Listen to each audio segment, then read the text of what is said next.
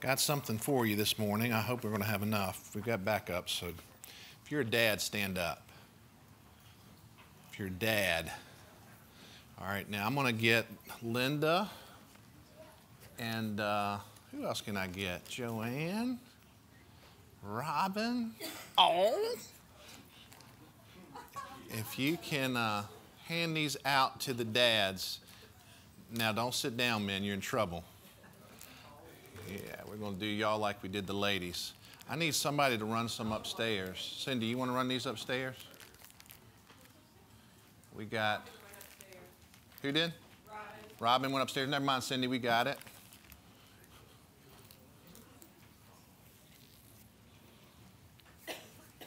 We're going to talk about dads this morning.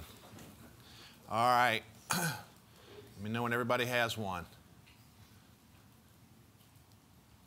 We're going to have a little fun. We'll play a little game today. Is that everybody? Everybody got one? All right. If you have one child, sit down. Just one. Well, let's do it this way, because I know how men are sometimes. If you only have one child, sit down. All right. If you have two children, sit down. How many have three? Got three, sit down. Oh, you might win this. Four. Uh-oh, there it is. Five. Oh, you got four? Who's got five? Going once, going twice. You're the dad with the most kids. So let's give him a hand. All right.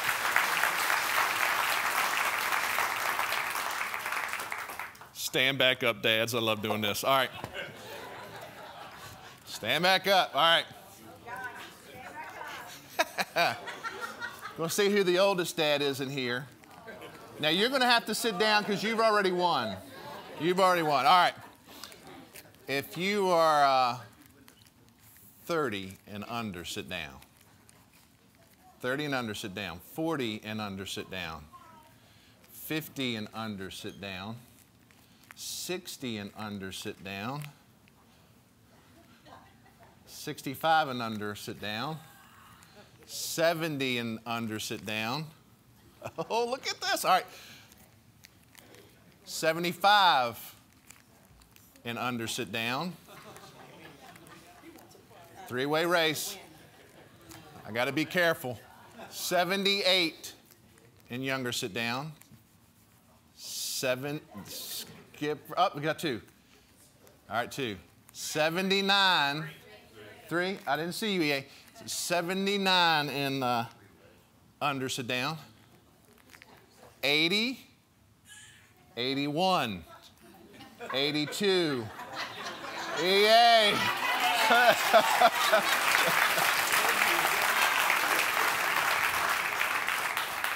Now, don't everybody stand up for this one. We'll do this one this way. If you got it? Got it. All right. If you've been a dad for a year, stand up. 2 years. Up, a year. A year. You got a year? 2 years. Just 1 year. Been dad 1 year. Oh, no. New dad. 2 years? Looking for the new dad. 3 years. 4? 4? There you go. All right, the youngest one. There you go. There you go. All right. All right. I did something. I was crunched for time this week, and we've had a lot going on. And so what I did is, instead of reading and studying, what I did is I listened to Father's Day sermons. That's right. I was going to try to steal one. And I noticed something. All that I listened to pretty much bash on y'all. What you're not doing, what you need to be doing. You need to be doing more of this. Dad, you need to step up. And I guess men need that step up challenge. So I didn't want to do that this morning. I've noticed there's a pattern every Father's Day. After I have a Father's Day service, I'll have 2 or 3 men come up to me and share, you know, that was really good, but that wasn't my dad. And they talked about how they didn't have that type of dad. Being a dad is tough. And I heard this. This is a great story. This talks about what tough is. This is a story about Bill Brown. I do not know who he is. I know he's a football player that played for the Minnesota Vikings. He was all pro fullback. And his teammates said he was one of the toughest men they knew. And they were doing an exhibition game at New Orleans. And how many of y'all know what a June bug is? Okay. They were doing an exhibition game at New Orleans. He came off the field. He's soaked in sweat. He's doing everything he can to get wind. He apparently doesn't have his front teeth. He takes his helmet off and puts it on the ground. And he is just sucking air. And when he did that, a June bug came in and got sucked in. He didn't gag. He didn't cough. He just kept going. Bug's gone. And so one of his teammates came over to him and says, hey, do you need some water to wash that down? And he said, he looked out. I'm assuming the story's true. He said he looked at his teammate, and this is what he said. If he wants down, he can walk down. That's tough. And being a dad is tough. You are providing for your family, and you're at a place where you're working and you're dealing with headaches and expectations, and there's very little appreciation, if any, at work. And then oftentimes when you come home as a dad, you get greeted at the door with the need to be the bad cop. You will not believe what your son did this morning. You need to go. And you have to go be the bad cop. And then after that, you kind of breathe a little bit. No offense, ladies, but they come to us, don't they, men, and say, you know what you forgot to do today? And they tell you. And then remind you what you need to do. And then sometimes you just feel overwhelmed, alone and isolated.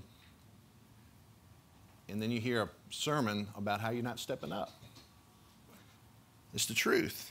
Here's a quote from J. August Steinberg. It says, that is the thankless position of a father in a family, the provider of all and the enemy of all. Now, when I say father, there's two camps. Some of you have great memories of your dad. You love your dad. Many of you are missing your dad. He has gone off to be in eternity, hopefully with the Lord Jesus Christ, but you miss him. And when you think of him, you think of the hugs and the lessons and the fishing trips and the ball games and spending time and playing on the floor. But there's others of you that when I say remember your dad, you remember the yelling and the stumbling around as he was drunk,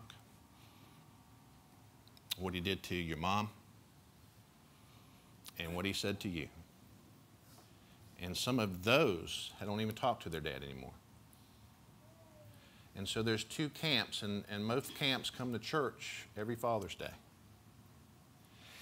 And so what I want to do is to talk about not just remembering dad, but to challenge the new dads.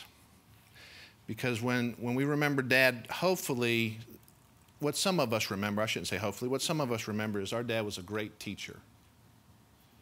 He took time to show us things and invest in us, things that you still do today the way he showed you. Whether that was how to shave, drink coffee, how to make coffee. He took some time with you, and he was a great teacher. But some of us had absent dads. And listen, they didn't mean ill will by that. They just didn't either have a role model or they didn't know what to do. They were working so hard to provide for the family, they just weren't there. And I had one of those dads. My dad is a great dad. He did everything he could to provide for us, but he was an accountant. He was studying for a CPA exam. He was doing all these things. And a lot of times he just wasn't there. Not because he couldn't, or I shouldn't say not that he didn't want to be, he just couldn't be. And so a lot of my life, I had to guess at how to do stuff. I remember I broke down with my girlfriend in our car one day and I popped the hood open and just tried to look like I knew what I was doing. I had a clue. I couldn't tell you what a distributor cap was because I had to guess. And so I got back in the car. I'll never forget it. She says, what's wrong? I said, it's bad. It's bad. But I didn't know.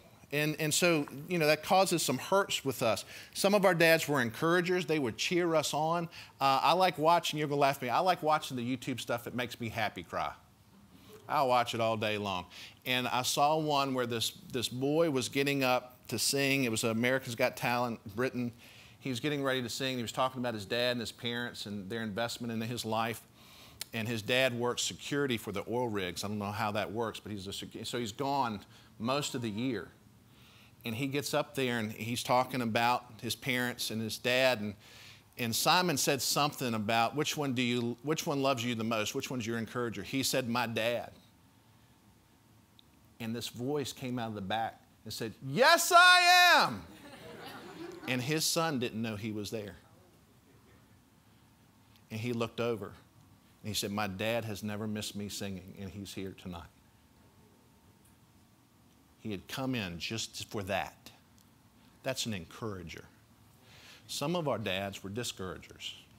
You could get 4 A's and a B, and what you would hear is, I'm so sad you got that B, son.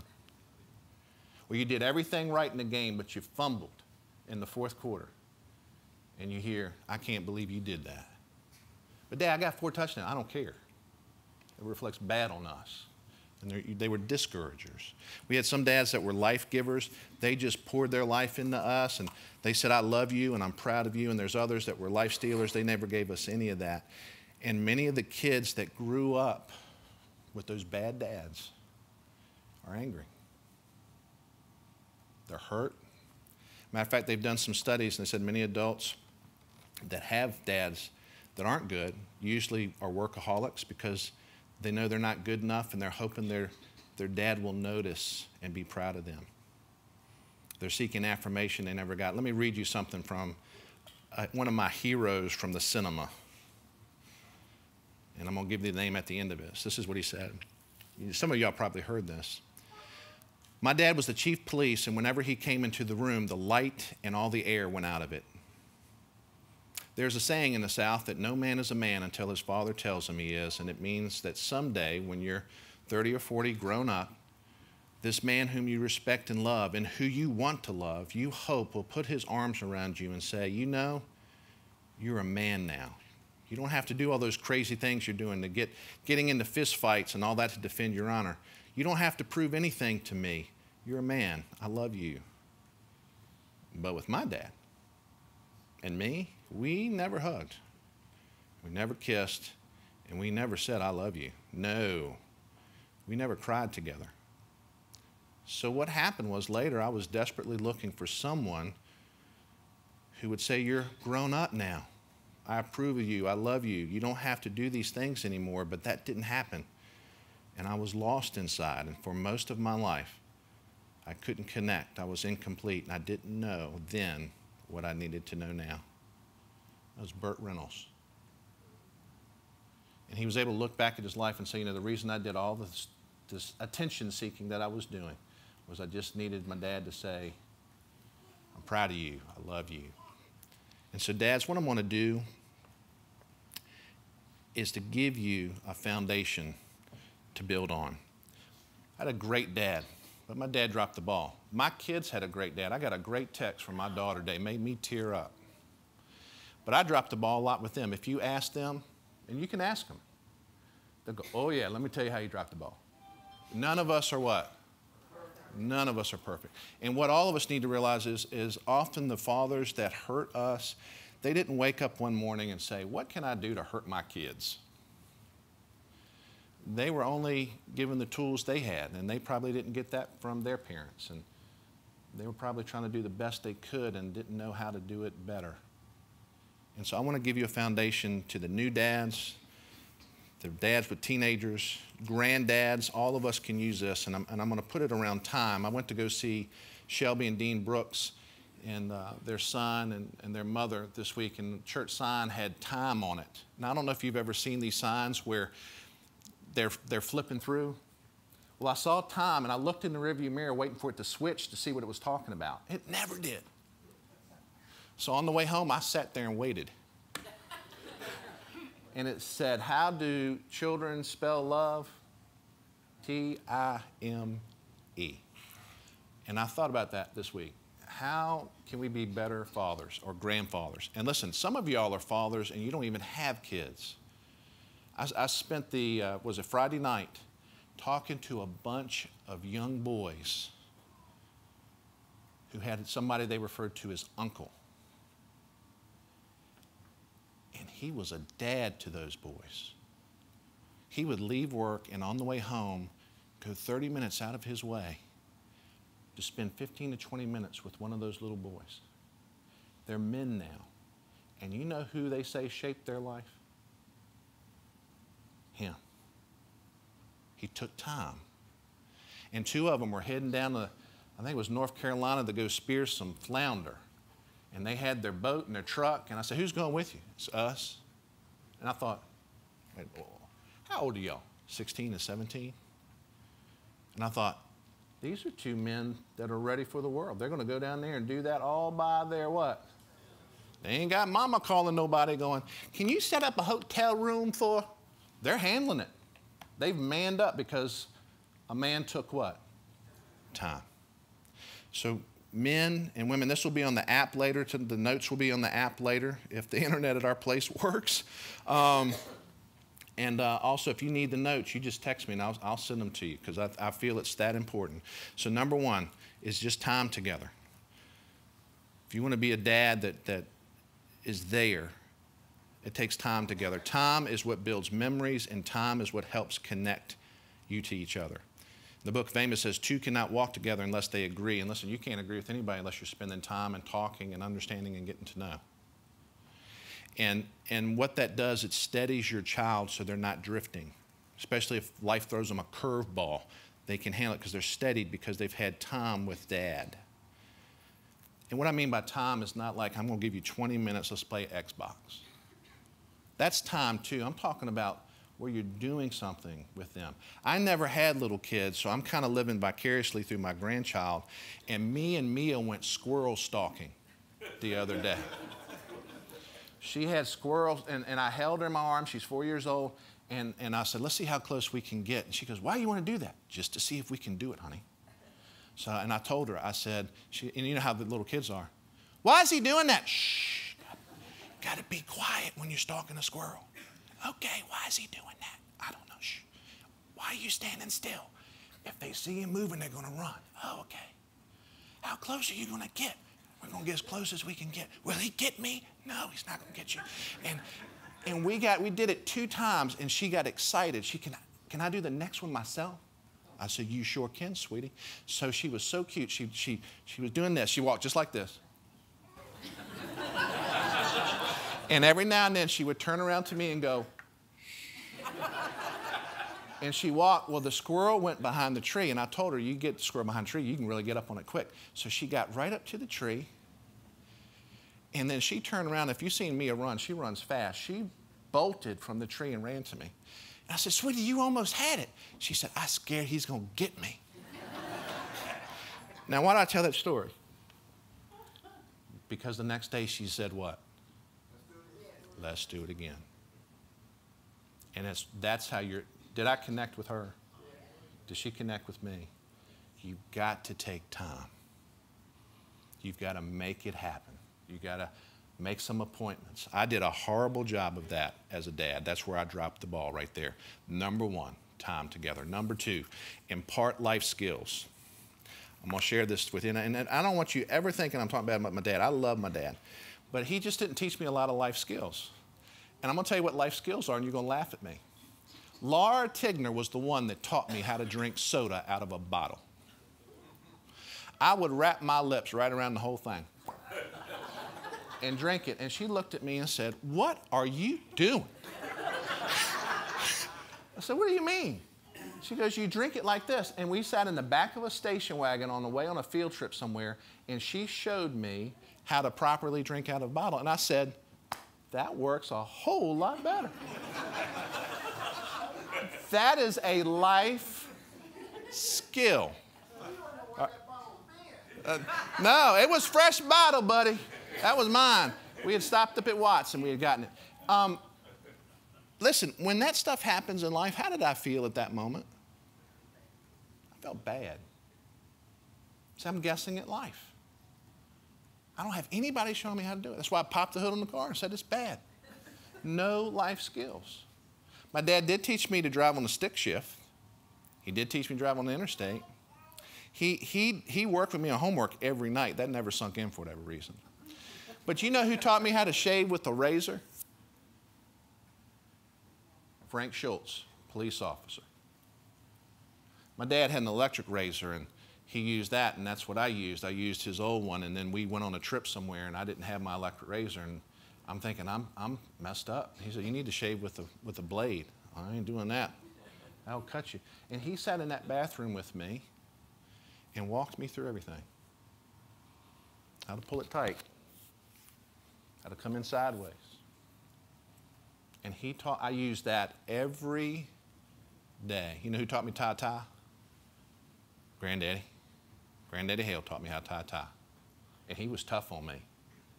Here's how you make the knot. Here's how you do it. This is not, do it. That's ugly. Do it again. That's not even. Do it again. Straighten it up. But you know what I learned to do? Tie. Listen, the Bible says, train up a child in the way he should go, and when he is old, he will not depart from it. And people quote that verse talking about instilling Christianity in them. That's not what this verse is even about. It's about every child's been a certain way. Every child has a way about it. And if you will teach him these things, he will not depart from it. If you teach him how to work and make $1, guess what? When he gets older, he's what? He'll do it. And so some of the life skills that I use every day, listen, it amazes me, and I'm not busting on you if you're one of these parents. I'm just saying I'm going to shake you a little bit and say, wake up. I'm amazed that there are kids in school and mama is still doing this stuff for them. When I say school, I'm saying college. Are you up? Let me buy some groceries for you. Let me get this. Let them grow up. But they'll miss work. Good, life lesson learned. But see, they should have learned these lessons when? Way back here. Teach them some life lessons. I'm going to give you some that I try to teach my kids. I try to teach the girls the difference between a boy and a man. What to look for, how he should treat you. Now, if they listen to that, that's on who? It's on them. But at least I taught them. I taught Michelle and them how to change a tire, where the oil stick was, and all these things. But you know what? I'll talk about that in a little bit, but the things they picked up was the things I modeled for them. So second one is impart life skills, but it ties into the next point, which is master the big picture. Let me show you this verse. This is from Deuteronomy 11:19. It says, you shall teach them to your children, speaking of them when you sit down in your house and when you walk by the way, when you lie down, when you rise up, and you shall write them on the doorpost of your house and your gates, that your days and the days of your children may be multiplied in the land. Don't we want our days to be multiplied and our children's to be multiplied, not to be cut short? Of which the Lord swore to the fathers to give them, like the days of the heavens above the earth. What I mean by mastering the big picture is giving your children a philosophy of life, and you do that with them. So one of the things, you get what you give. There's another one too that I know. If my girls are shopping, you get what you pay for. And I had a lot of these little sayings I did. And it shocked me because I was out with Nikki. She's home from school, and we were out the other night, and she was listening to music. And she said, do you remember you showed me the song? You remember the song? And it was Men at Work, Overkill. Or I forgot what I think it was Overkill. And I was like, oh my gosh, when did I show you that? You were in the office. We would listen to all that 80s music, you remember? Guess what she listens to? I ruined her. I ruined her. But what I was doing was giving her a philosophy of life. And when the car broke down and the tire was flat, I didn't get out and fix it. I said, Michelle, guess what? We're going to learn how to change a tire today. Let's go out here and do it. And my back went out that day. I fell down on the pavement screaming and crying. It was one of the 2 times my kids saw me cry. And you know who changed the tire? Who changed it? Michelle. I talked her through it, laying on the pavement. She learned a life skill. And she talks about that. That was the day my dad taught me. Listen, we teach our kids all kinds of things like this. We either teach them, if life is hard, blame someone else for it. You're shaping their big picture. Or you could do this. Life is hard, don't let it break you. You could do this. When life's unfair, cry and stomp your feet and sue someone. Listen, some of y'all teach that to them unknowingly. Or you could teach them this. When the unfair things happen, rise up and overcome it. Beat them at it. Some of us teach this. You have a right to fill in the blank. You have a right to be happy. If you can't be happy, phooey on them. You teach those, listen, they're going to learn sooner or later, life isn't about being what? And we could teach them this, nothing is given to you, you need to work for it. I wonder if we're teaching them this. When you die, this is what happens. This is what life is really about. This is why Jesus Christ came. This is why we go to church. Give them a master big picture of their life. A quote I want to read to you. I believe that what we become depends on what our fathers teach us at odd moments when they weren't trying to teach us. We are formed by little scraps of wisdom each day. And so as we walk and as we talk and as we sit, I do that with Mia and I do that with my girls. I did that. I'm having this with Michelle this week. Michelle did a stupid thing. She just made it wasn't a bad choice, it was just a reaction. She reacted to something and somebody else reacted to something and it was all this. I know this is going to shock you being in Tappahannock, and I'm embarrassed to tell you this as a pastor. It was drama. And she texted me and she said, you know, it is so hard being an adult. I said, it is, but you need some tools. Can I talk to you next week? You know, we've already got that on the calendar, and I'm going to sit down and talk to her and say, I'm not going to say this is how you should do it. This is what I'm going to say. You know what you did? Let me tell you how I did it. And then I did it again, and then I did it again. But one day I said, this needs to change, and this is how it can change. Do you want to change, sweetie? And what's she going to say, Linda? Yeah. Let me give you some advice. That's helping her get a master big picture, a philosophy of life. The last one is this. Engrave personal convictions and values into your kids. Let me read you this verse from Thessalonians. It says, you are witnesses, and God also, how devoutly and justly and blamelessly we behaved ourselves among you who believe. And as you know how we exhorted and comforted and charged every one of you, as a father does his own children. I'm going to read you this quote. You will leave in your children what you live out at home. You will. The best way of training a young person is to train yourself the same way. Not to admonish them, but to be seen never doing that of which you would admonish them. Plato said that back in Greece. Been around forever. We say this, don't we? Do as I say, not as I do. Your kids are going to do what you say or not. They're going to look at you, and they're going to do exactly what you do. I had a mom call me this week and say, you know, there's some parts of my daughter I am so glad she got from me. It makes me so happy. And there's other parts she got from me. Oh, my. We all have that, amen?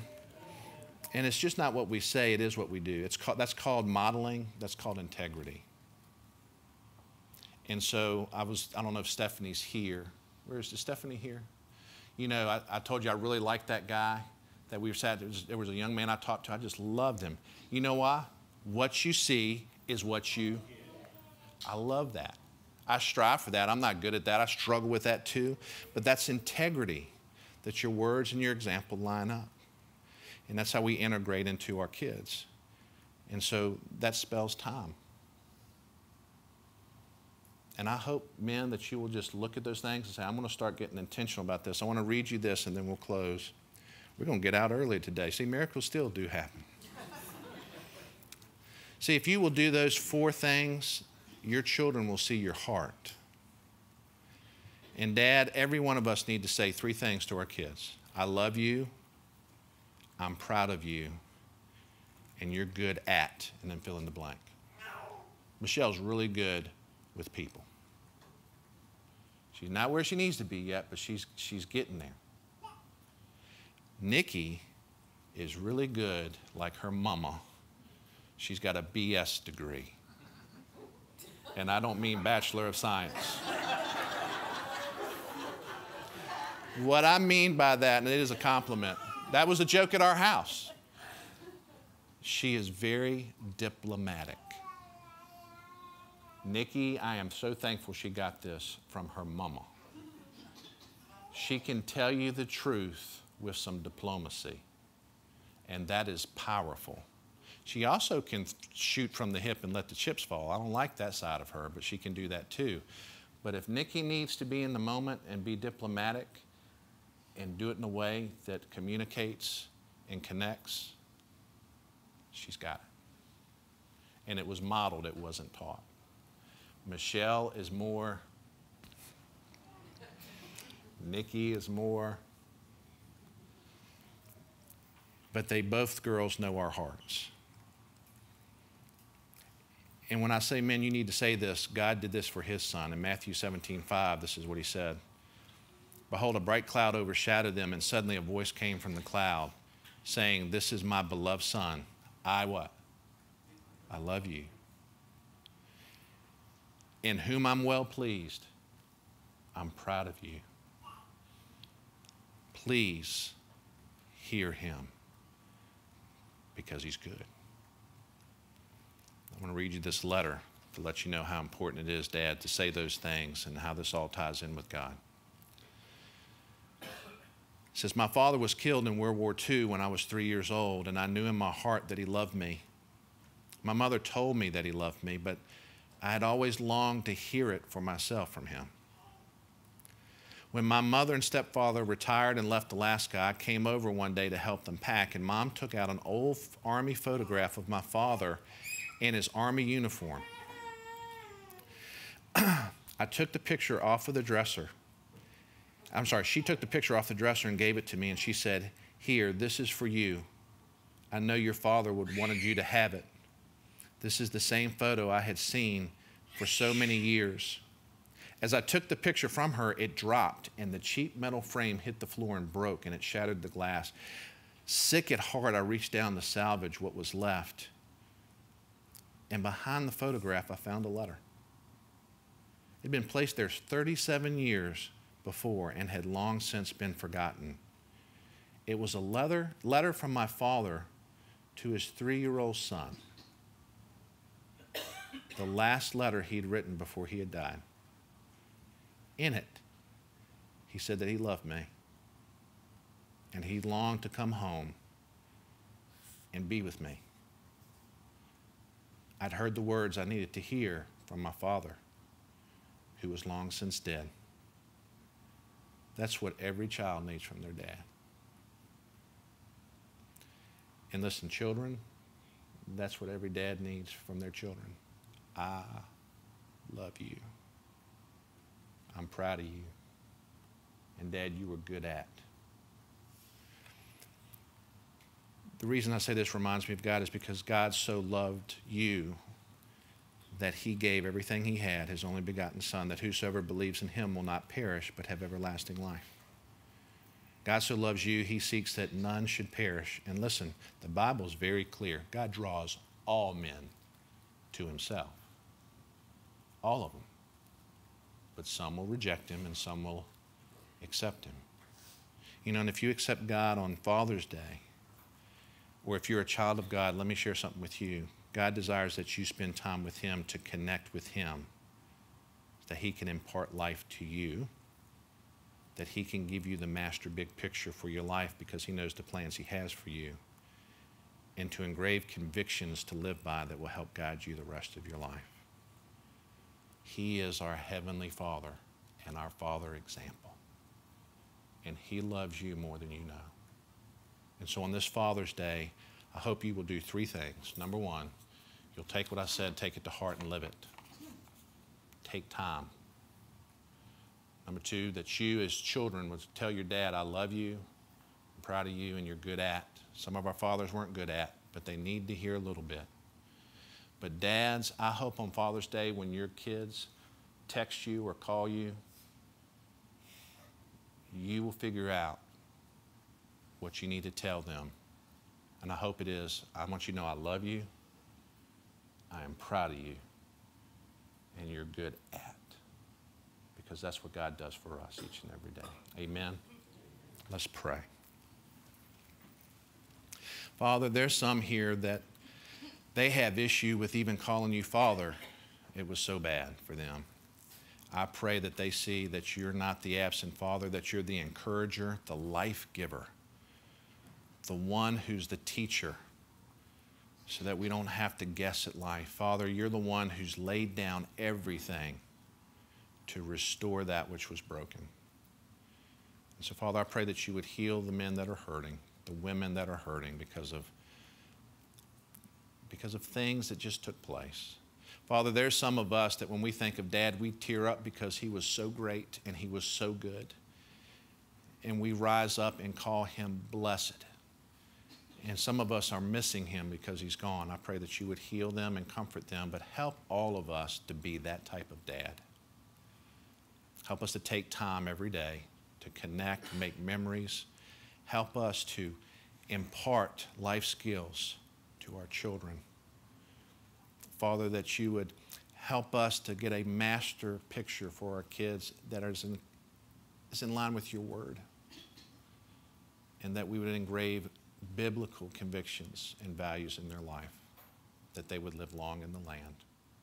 Help us to celebrate dads. In Jesus' name we pray. And everyone said, amen. Our hymn of commitment and invitation this morning's hymn.